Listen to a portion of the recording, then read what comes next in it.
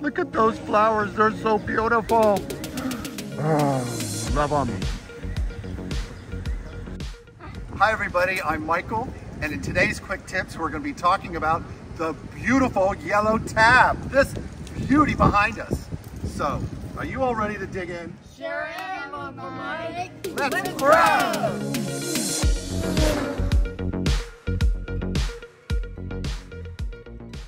The beautiful yellow tab goes by the botanical name Tabebuia Caraiba, but she's also gone by the name Tabebuia argentea. That's how I learned her name.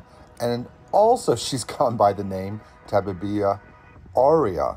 So enough already with the botanists. They keep changing the name of this poor plant, but she's commonly known as the yellow tab or the trumpet tree. She's native to South America, and she'll get to about 20-30 feet tall to about 25 feet wide. She can get a little bit taller, but she's normally in that range. And one thing that's really wild about this tree is that she has this very funky growth habit. Her branching will wiggle through the tree. It's pretty much amazing to see these trees up close. Look at these branching. They're just twisting and turning. Some of this is caused by storm events, but many times the trees will just grow this way. Just wild. Looks like a cartoon tree. So cool. And the bark is really cool. It has these deep furrows and ridges. Looks, very corky-like.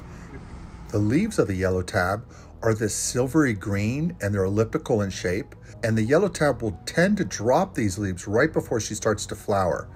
And speaking of flower, let's go into the main feature about this tree. These beautiful yellow flowers are incredible to see. They're flowering right now. It's late April and they are flowering everywhere in South Florida. It's really spectacular to see. She will take your breath away. I have been taking pictures of these over the years. Here are two that I had taken years ago. One on the left, I think I took 15 years ago, and this other one about 5-6 years ago. And when I was first hired right out of college at Stressall Smith and Stressall in Fort Lauderdale, we designed and had a lot of these installed at a lot of the homes at Windmill Ranch Estates and other Weston homes. And because the yellow tab is medium in stature, she can be used in a wide array of outdoor spaces to help beautify and make them look special. For example, you could use them in a courtyard setting like this, or have them frame an entrance into your garden. Now, one thing to know about this tree is that she can topple over in a big wind. And that's one of the reasons why some people are more shy on planting these, but there is a strategy to grow them, and I'll tell you about that now when we go into plant care. Okay, on plant care, I first want to talk about how you can select a yellow tab for your garden.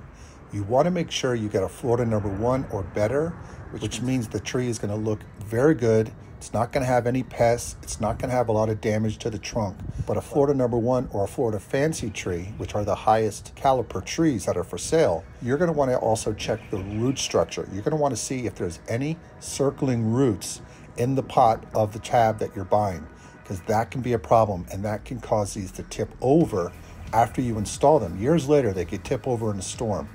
Now, in planting these trees, I've used a strategy of putting these in a group like a triangle. That way they can share their roots, and if a wind event happens, the trees will help support each other together, and there's a less chance for them to tip over. Okay, now let's talk a little bit about where the yellow tab grows best in Florida. She grows best in zones 10A and 11. She does not like the cold. Now on to lighting. Your yellow tab is going to want full sun or part sun. That's where she's going to do the best. And when you get her started, you want to water her 3 times a week to get established. But once she's established, she'll do fine. And you really don't need to water that much, only when needed. Now let's talk about fertilizer. I like using organic fertilizer, and in the first year I like using a 444, Dr. Earth makes a good brand, or you can get some 666 or 10-10-10 well-balanced fertilizer. Then in the following years, just for maintenance and helping to encourage blooms, I like using an organic 394 fertilizer. Dr. Earth makes one of those as well.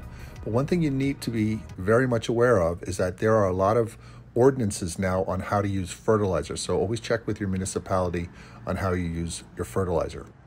Now let's wind up the plant care with the last thing I want to talk to you all about, which are pests.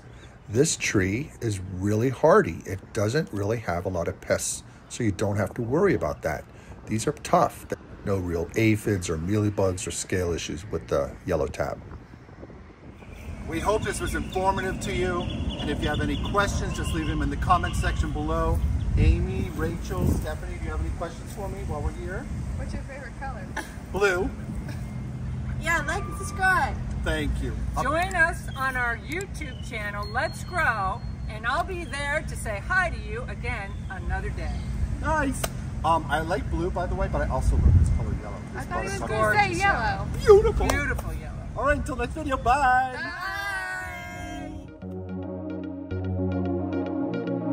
Please remember to like, subscribe, and hit the notification bell.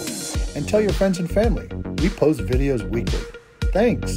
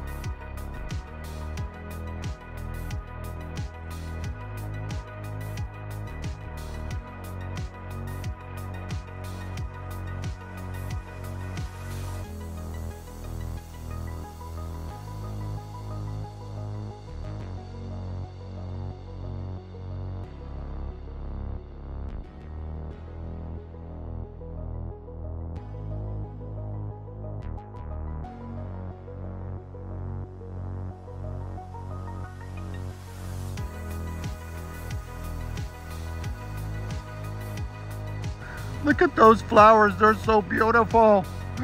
Oh, love them.